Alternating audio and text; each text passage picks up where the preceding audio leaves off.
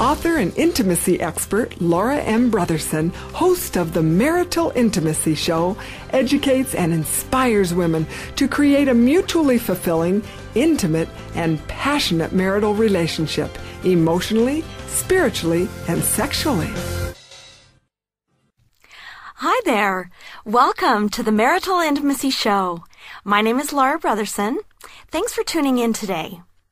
Well, today the topic isn't quite so pleasant for me and probably for most of us, but I wanted to talk a little bit about Tiger Woods and the recent revelations of his infidelity. So this is actually episode number 11, and the title is Tiger Woods, Marriage and Infidelity. Now, I realize that there are a lot of men and women who do not get caught up in extramarital infidelity. You know, media, of course, has a way of picking up on the sensational, of course, but it's kind of something we can't really ignore. And with the recent news of Tiger Woods and what's been going on with him, I felt like I wanted to talk about a few things. I think there are a couple of things that have been particularly bothersome or disturbing for me about the situation, and maybe it's just that because Tiger Woods has seemed like a good guy, you know, he was raised by good parents, he grew up in a good family, we just have never heard of anything that would lead us to believe that, you know, he wasn't just an all-round good guy with integrity and character, that I think it makes it a little bit harder, it makes it a bigger fall when we learn of this situation, of what he has done. He just hasn't, I guess, been in the same category as the regular, maybe professional athletes who maybe a lot of us don't put on quite as high of a expectation as Tiger Woods. So I think to see him succumb to infidelity has been a little bit of a shock to the system for a lot of us, judging by the response that even the media has had a little bit. So in addition to that, though, I think one of the things that really bothers me is that there's a lot of kids and a lot of people who really look up to Tiger Woods.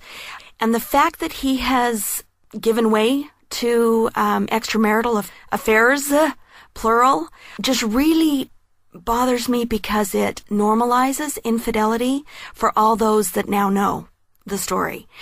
You can't help but have these kids that hear about this. It just makes it that much easier for them to say, oh, okay, well, I guess maybe that's just what athletes do, or maybe that's just what men do.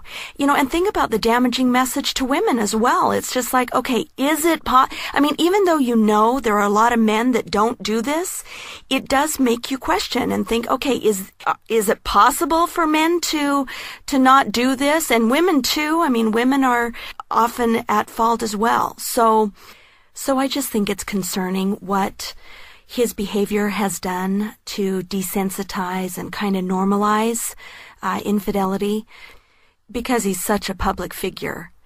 You know, one of the other points I kind of wanted to make too was this point that a marriage strengthening advocate colleague of mine, Michelle Weiner-Davis, has kind of made, which is to debunk this myth that infidelity only happens to the rich and famous.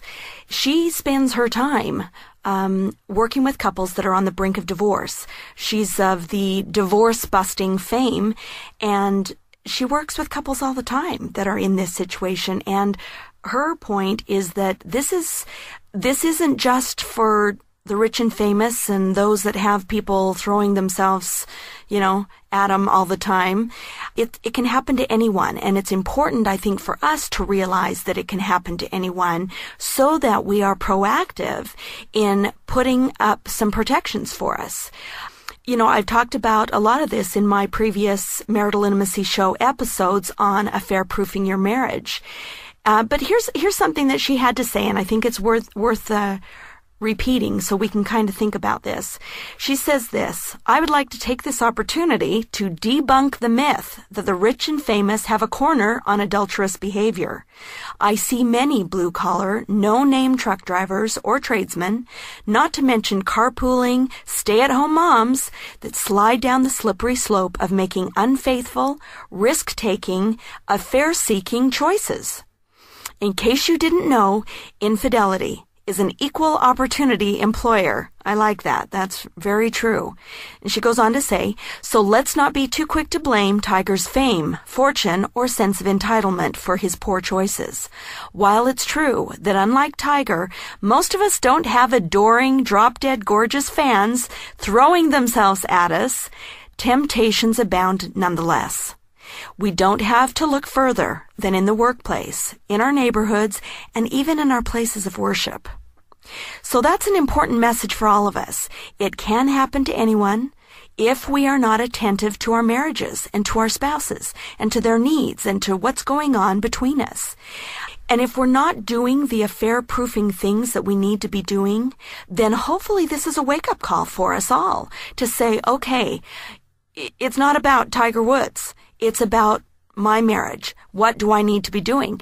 And that's interesting because I found a great article that basically had that title. It was called Forget Tiger Woods, Is Your Marriage Solid? And that's kind of the point I want to make here is let's take advantage of the opportunity to rethink what's going on in our own relationship. What are those things that we need to be doing to affair-proof our marriage or to protect our marriage? And I would encourage you to go back and listen to the episodes number 8 through 11 that are the 4-part series of affair-proofing our marriage.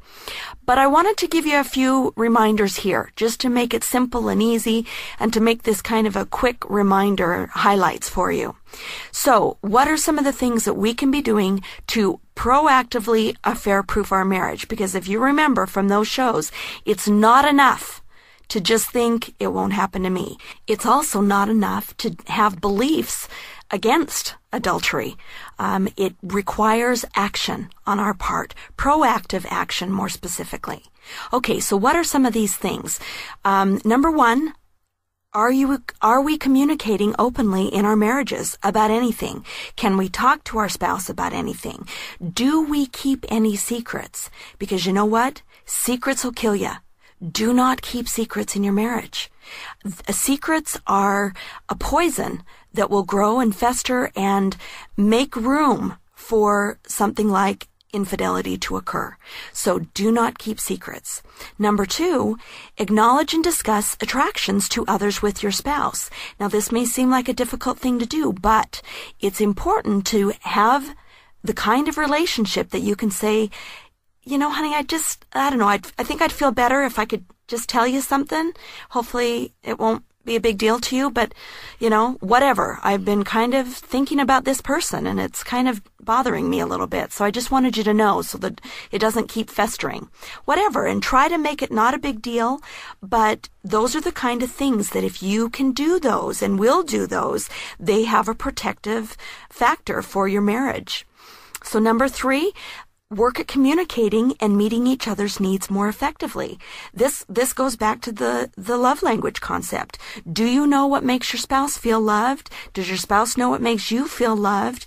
And are you both doing those things on a regular basis so that these voids or this feeling of emptiness doesn't keep building between us at times? You really need to keep that connection going and being sure that we're doing the best we can to meet each other's needs. Number 4, work on your sexual relationship. This needs to be a mutually satisfying part of your marriage. And hey, you know, I've written a big book on this, and so hopefully if you can read it and learn it and apply it, it can help you to work on this very important dimension of your relationship. And that's a key area as well.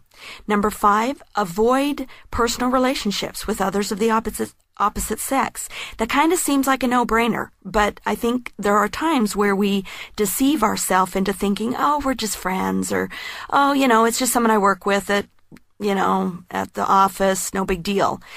But it is a big deal, and it's the step that takes you down that slippery slope. So just keep things professional.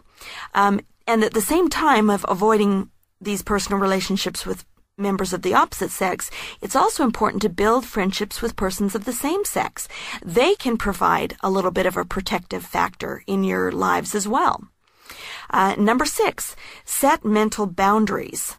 Okay, listen, adultery doesn't just happen out of the blue. We can all rest assured of that. It doesn't just happen. It begins in the mind. You have to let it percolate there first before actions get taken that lead you down that path. And then with that creation of it in your mind as a possibility, then it still takes specific choices or behaviors to move you there. So, that just kind of brings you to my last one, which is don't be stupid. Don't friend somebody on Facebook that you still have a crush on. Don't go out alone with members of the opposite sex. Don't return their flirty text messages. Just don't even give it a chance. Think about those little behaviors that move you down that slope. And the thing is that you're usually not very rational when, you're getting into a dangerous territory, which is why I make a point of teaching the concept of vulnerability plus opportunity spells big trouble. So that's where you go back to some of the things that I've just talked about and say, okay, I've got some vulnerability going on in my marriage. What can I do about it? Am I willing to talk to my spouse and just say, honey, here's what's going on with me. And I thought you ought to know. And I'm a little bit concerned and I think we can do something about it. What do you think? What can we do? Because I don't want to feel this way. I don't want to feel at risk, especially when there are opportunities all around. You don't have to just travel for work. You don't just have to be a rich and famous guy or gal to have opportunities come their way. So if you're feeling vulnerable, do something about it. Work out what you need to do.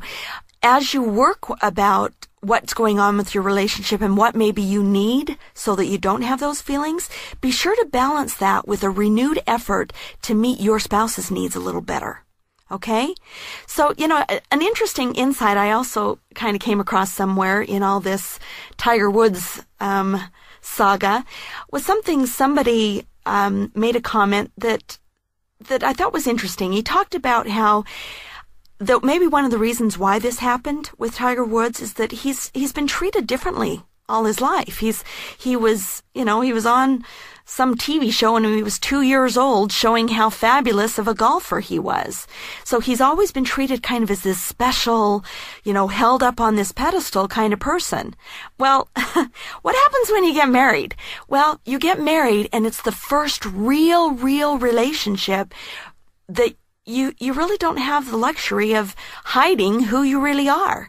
It's one of the great joys and blessings of marriage is that you have an opportunity to be completely and thoroughly known by somebody. But if you're not used to having somebody not think you are perfect and have no flaws and no weaknesses, then that could be a bit of a shock to your system. And I'm thinking, you know what? For Tiger Woods, it may have been a shock to his system, where all of a sudden he's got a wife that's thinking, hey, we both need to do the diapers. We both can do some dishes. We both can maybe get up in the middle of the night with these little kids.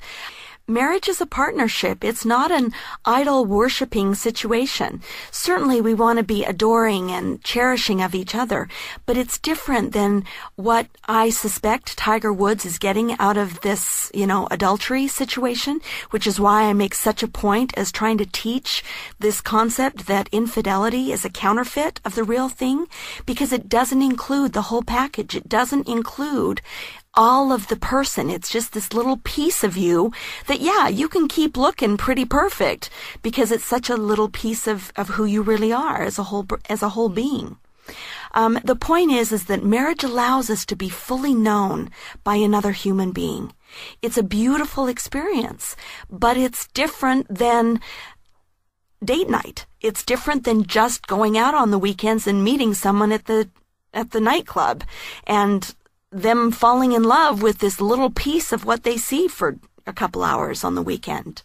Marriage requires us to come to grips with who we really are, not who we've pretended to be up until that point.